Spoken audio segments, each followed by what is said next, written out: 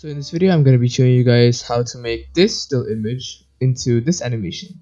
It is subtle, and if this is something that you want, then go ahead and watch this video. In this video, we're going to be using Adobe After Effects, and you are not going to need any prior knowledge to After Effects to go through with this video, as I will be explaining everything step by step. So yeah, hopefully it's easy to understand, and let's get straight into it. So once you have opened After Effects, you're going to be greeted with this page. Now just press the new project button, and then you'll be greeted with this page where you can make any composition. So just go ahead and click that. Once you have clicked that, we can see all the settings here.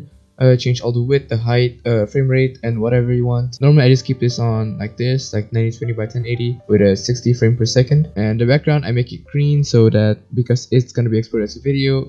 So with a green background, I will be able to overlay it on top of anything. And next we have the duration. Now normally my animation is only around 4 seconds long, but because you're going to be able to change the duration of the export the video in the export menu, I'm just not going to change it until I export the video, which is going to be the last step. Now at this point, I do hope that you already have the PNG image of the character you gonna want the animation to be in. Now simply just drag and drop your character into the composition. Now once this is done, just make the image smaller so that it is actually visible in the composition and not going outside of it. So the next thing that we're going to want to do is we're going to want to duplicate the layer that this image is on, because we are going to be animating this layer by layer. Normally what I do is the hair layer, the eye layer, and the rest of the body as one layer. Now obviously you can create more layer if you want it to look better, but just for this tutorial I am going to only be showing the hair layer, the eye layer, and the body layer. So I'll start with the first layer. Just Ctrl+C, Ctrl+V, copy paste the layer, and then we're going to be using this pen tool up here while selecting this layer to go ahead and outline her hair. Now this part is going to take some time, so I'm going to be speeding up most of the parts, but for the parts that I will be talking, it will be normal. So for starters, when outlining the outside of the hair, since I am using a PNG image with a transparent background, you don't have to be so accurate for the outside. However, for the inside, like the ones where it overlaps with the face or the shirt, that one you're going to have to be accurate on.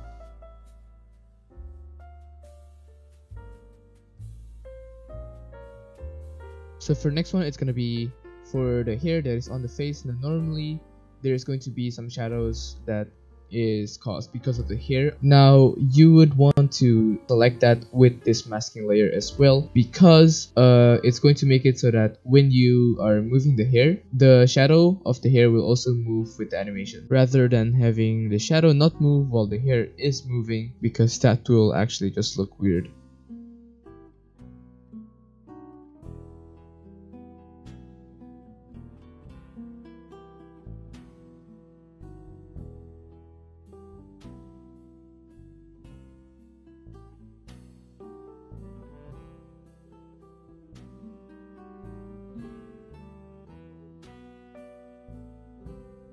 So now that you're done with the masking, so now what will happen is that if you remove the visibility on the second layer, which is the background layer, it's just actually going to show you the hair only. Now what you can do is if you double click the layer that your masking is on, it will only show you the hair layer. So now once you're on the hair layer only, you can actually just start animating it by using the pin tool on the top. By pressing that, you can put down pins on the hair. So just put down pins on places where you don't want the hair to move, like the top of the hair, and where you want the hair to move, like the strands of hair near the face or outside. This part is not very easy for me to explain, so just look at the video and roughly decide on where you want to put your pins on your character just by how I put mine.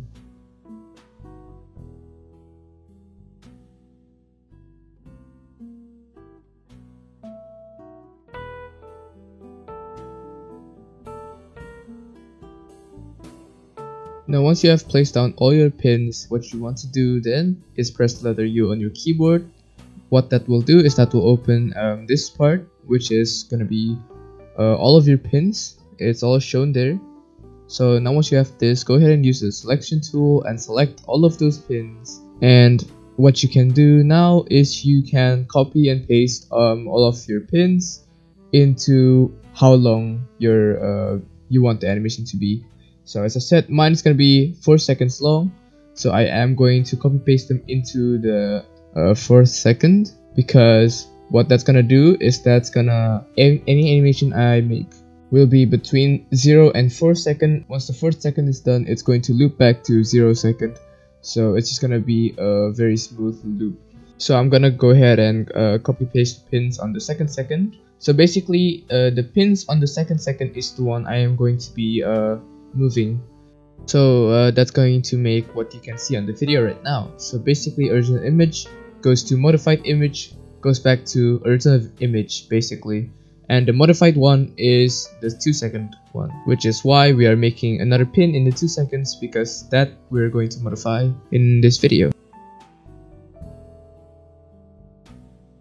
So hopefully you understand my bad explanation, because now we're going to start with the animation. So make sure that you are selecting the pins that are in the middle, which is the 2 second one. And once you have done that, we are ready to move the pins. Use your selection tool and just move however you like it to go. So you can move it a little bit. I recommend not moving it too far. And as you can see, because of some pins act as an anchor, that's why I told you to put pins on places where you don't want movement. It will just not move that certain place where you pin, even though you move the other one very far away. So now you can just try to move them. I recommend moving them all in one direction. That way it will be easier for you to fix the layers underneath to fit the animation. You'll see what I'm talking about later, so I recommend you watch the entire video to understand everything first, and then you could try to do it, and if you can't, then you can revise the video.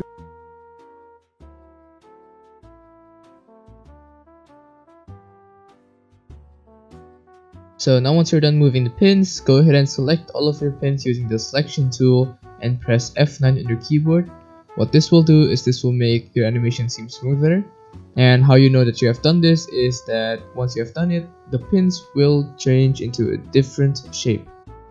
And now to go back and see every single one of your layers, you can just double click comp 1 over here, and you'll be sent back into your main composition where you can see every single layers, and you can go ahead and preview your playback.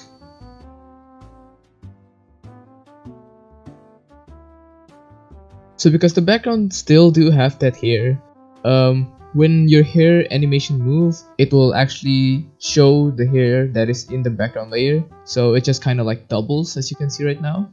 So we're going to have to fix that, and this is why I told you to try your best to make it move in one direction, because it will make it easier to fix. So how to fix it is just simply memorize where you have to fix things. Like this part of the hair, you have to fix it because it doubles. So now just simply double click your background layer and go ahead and take the eraser tool and just try to erase parts of the hair that doubles. So my left side is doubled, so I am going to go ahead and erase this part. And because I did make my wave move to only one direction, I can just simply erase the left side of the hair and not the right side. But if you make it move in 2 directions, you're gonna have to fix the right side of it as well. And fixing parts where the hair actually like overlaps, like this one with the shirt or with the face, it's actually a bit harder, because what I normally do is I just paint over them. Now you could do this some other way, but it's probably just easier to paint over them. Now you don't have to be extremely precise, because I bet anybody's gonna notice a very little detail, especially when they would normally focus on the parts that are moving, which is the part that you make move, like the hair.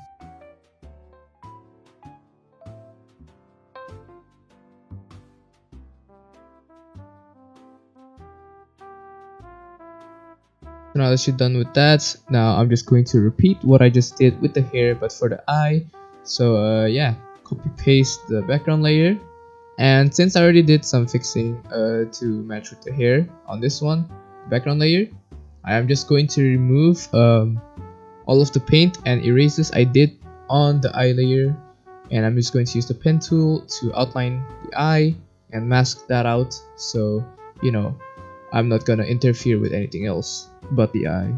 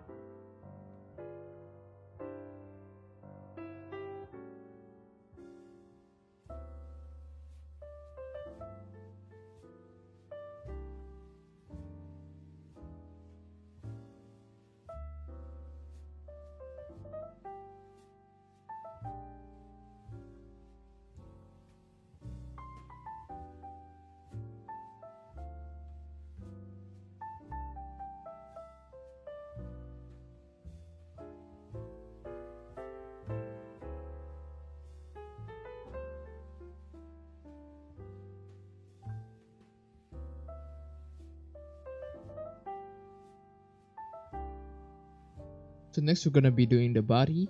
So for the body, because we want everything to move, including the hair and the eye. So what you want to do is you want to go ahead and select all of the layers, and once you have done that, go ahead and right click them and press pre-compose.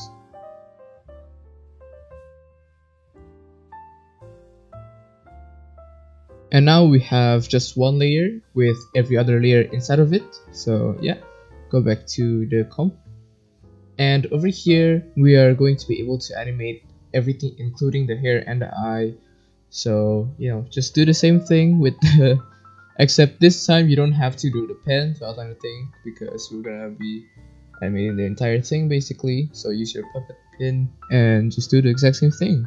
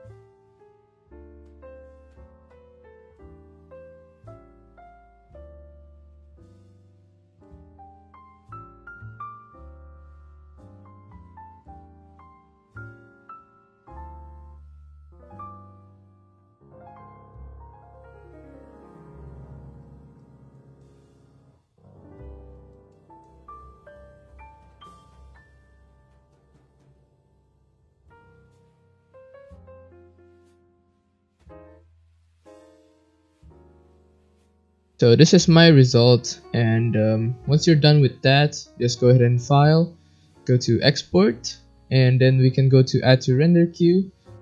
Now this will open up and you're going to be able to see your settings. So just go ahead and go to the best setting one, and normally I don't change anything here except for the duration. As I said before, my animation is only 4 seconds long, so just change that and press OK. And now press the lossless one, which is underneath the best settings one. And this is where you can change your output, so basically what format you're gonna use and all that stuff. Normally I just leave this at lossless, but one thing that you should note is that even though my animation is only 4 seconds long, using the normal lossless one will use up 1.3 gigabytes of storage. So if you value your storage, you should just use QuickTime, which is going to render it as .mov.